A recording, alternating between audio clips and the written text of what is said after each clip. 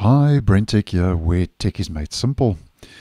So earlier today, I let you know that the white flash which is visible when you open up Google Chrome and Microsoft Edge, or when you open up a new window in both browsers, is getting fixed. And that's because in Edge and Chrome Canary, the first traces of the fix are now available and are being tested in early preview, and I'll leave that video link down below and in the end screen. Now, just to let you know that the same patch that fixed the white flash issues has also changed the title bar of the pop-up windows in Chrome Canary and also Edge Canary.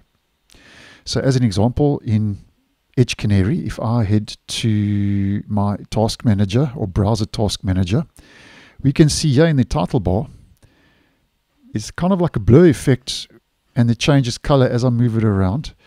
And this looks very similar to acrylic, although it's not behaving like acrylic should. So this could be a bug or something that the Chromium team is working on.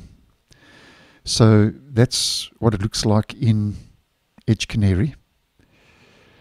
And if I head over to Chrome Canary, and we head into our more tools, task manager, the same applies.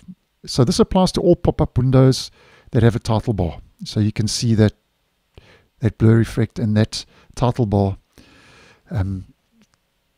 changes color with the background. And if I head to my profile and we open up our profile picker and changer, we can see the same applies, changes color. So this is very interesting, definitely not available in the stable version.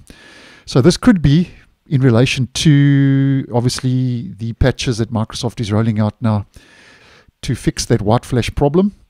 Or it could be a bug, because obviously Canary is a very early preview version, but I thought this was interesting. And obviously, if I get any information that this is something that is going to be rolling out and a change coming to both browsers, I'll let you guys know. So thanks for watching, and I'll see you in the next one.